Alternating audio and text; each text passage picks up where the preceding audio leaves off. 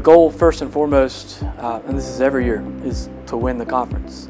That's something that, when I came in last year, said right away, like that's always going to be our goal, is to win the conference. We're not happy to just be there, to be good enough. We want to be the best and go to the NCAA tournament. Individually, there's goals. Obviously, like with our captain, our senior Brian, he's taken the two-time defending Conference Player of the Year to 3 sets 2 years in a row. Like, he wants to be the Conference Player of the Year, and he's been close. He's been close the last 2 years. So he has a real shot at that, and that's, there's other guys that have, we like to place guys on first team all conference and as many on all conference teams as we can. But yes, I mean, that's, there's some individual goals of ours, but obviously, we want to win the conference. We want to go undefeated in the conference, which we were close to last year. We were 6-1. We think we have a real shot at that this year, and we'd like to take that next step forward.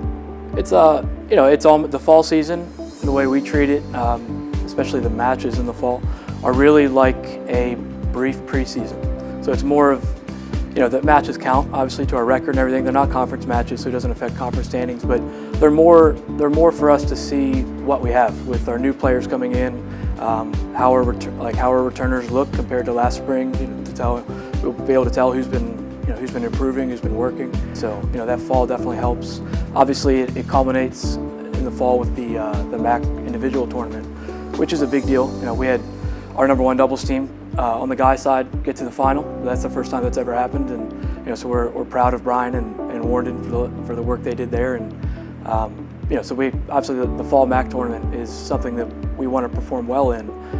But again, we'd much rather perform well in the spring conference tournament than the fall individual tournament, because that's what really matters. Myself, like as a coach, I focus a lot on doubles. Every match you start with 1, 2, and 3 doubles. So being able to sweep doubles and start with a 3-0 lead heading into singles is radically different than being down 2-1 or even being up 2-1. So it's certainly, we focused a lot on doubles, so I think that breeds that chemistry a little bit just because we spend so much time on it. But also, credit should be given to Warren and Brian for they just hit it off. They just have played well together since right from the get-go in the fall. Warren is a new addition. He transferred in this fall, and that was certainly a question mark heading into the MAC. We lost Peter Hoblitzel. He graduated, Brian's doubles partner, and they were undefeated in the conference last year. And so there was a question mark of whether we'd be able to continue that success at top. But I think Brian is, he's a team captain for a reason. He's a good leader, and Warren followed his lead, and now they feed off each other, and it's like you saw in practice. It really is. It's nice to watch. First, we have a lot of the lineups can be radically different than last year. Just looking at the team that we finished with last spring, we're not returning our 2, 3, 4, and 5 singles players. So we have a lot of new blood. We have a couple new, couple transfers, a couple guys that came in this fall. Mike Richmond and Warren Lai, who are certainly going to be playing the lineup for us and hopefully performing well at the top of the lineup for us.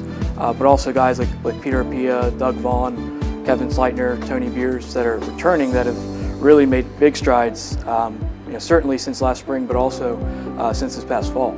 So all those guys know that we have big shoes to fill from guys that we lost last year, and they're prepared and ready to step up and be successful, and they'll need to be in order for our team to be successful.